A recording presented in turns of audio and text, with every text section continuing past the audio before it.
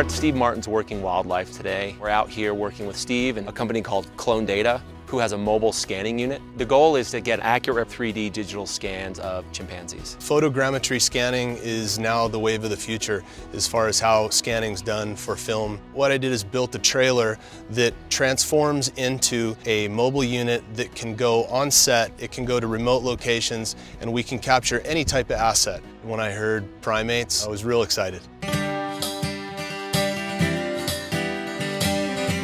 Right now we're in the mobile 3D capture lab, which consists of an array of DSLR cameras. They're all working in unison. Our subject stands in the middle and they're captured by this array. The animator can then go rig the character and animate that for the digital effects that you see on screen.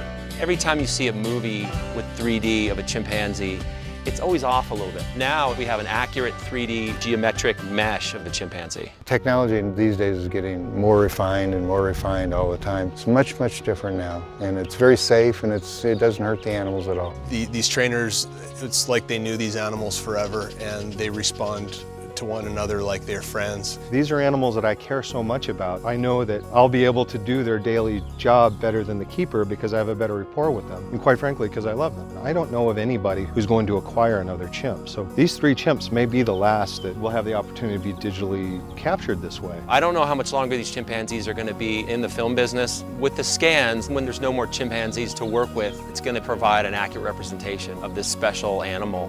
We couldn't be happier. We're so excited with the way things turned out, and we look forward to doing this again.